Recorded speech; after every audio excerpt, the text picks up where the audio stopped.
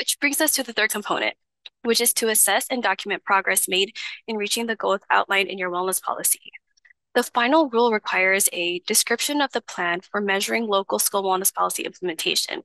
To meet this requirement, developing an action plan is encouraged. So essentially, the purpose of assessing and documenting your progress is to demonstrate that your local school wellness policy is being implemented.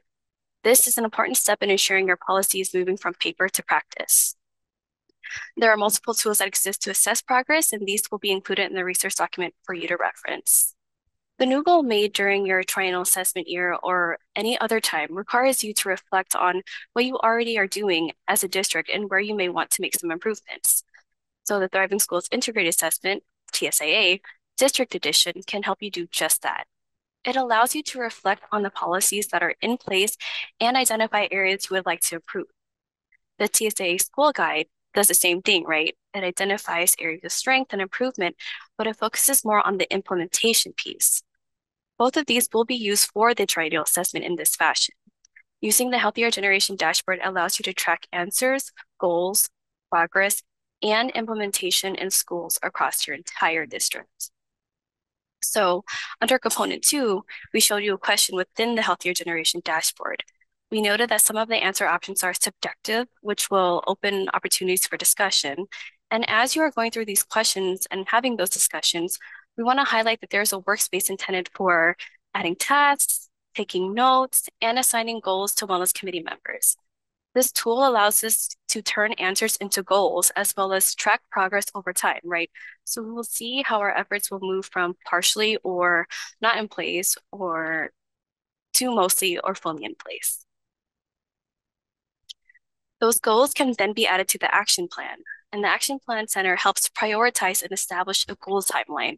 It works as a Kanban board, meaning goals can be dragged and dropped into different columns, therefore tracking our cumulative number of goals fully met.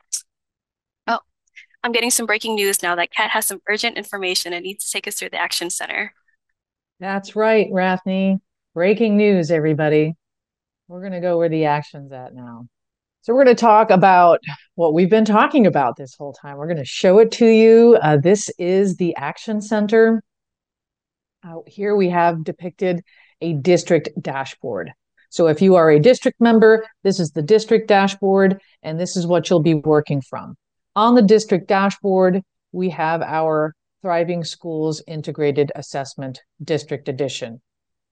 So when I click into this, I can see all of the variety of topics that we've seen on a couple of different slides. And more importantly, we have this implementing local school wellness topic. So as I click into that, I can see here that it is asking the district, do you have a district local school wellness policy? So the answer hopefully is yes. By this time, we should all have one. It'll also ask district wellness policy goals for student wellness, right? And this may be, this is also a yes or no question. So many of these questions for the district are yes or no. Some are like the ones for schools where they're asking more specific questions about the, for example, school leadership. This is asking if it's fully in place. Did you have identified and listed one or more district officials who have the authority and responsibility for ensuring that each school complies with the policy? Okay, so some of them end up being fully in place, mostly partially and not in place. And like Rathney said, we can then add these to the action plan at the district level. I'm going to show you the action plan from the school level. We'll go back to the district dashboard. And what I want you to know about the district dashboard is that you have your schools listed under here. So if I have all of my schools, imagine all of my schools are completing the Thriving Schools Integrated Assessment, I can then access all of this information by clicking into their schools, and I can also have access to reporting. So here, we'll click into one of our schools, and here is the Thriving Schools Integrated Assessment School Edition. So when I click here, again, here are the same topics. The questions are not exactly the same. They're slightly different because remember, we focus more on implementation in this school version. So for example, let's look at Strengthening social emotional health and learning. I might open this question. I can read the fully in place criteria, answer this with my team as accurately as possible. If we need to make improvements, we can add this to our action plan. I can also, like Rathney showed you earlier, add tasks here, one at a time. Okay, Rathney is going to check out resources, and I can add some notes here in the bottom to communicate with my team. On the right-hand side here, I also have related resources to tap into in case I want to learn more about this particular topic. Another great thing about this action center, where all the action is taking place, is that if we go back to the district dashboard,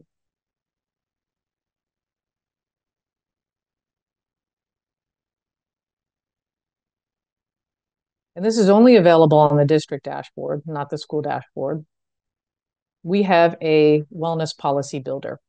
If you click into policy builders on the left-hand menu, you will see that there are two policy builders available: tobacco-free district policy builder and the wellness policy builder. We're going to click into wellness policy builder.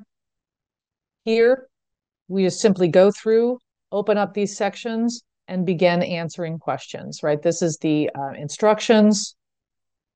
We will have most of our district information will be here already because it's your specific dashboard.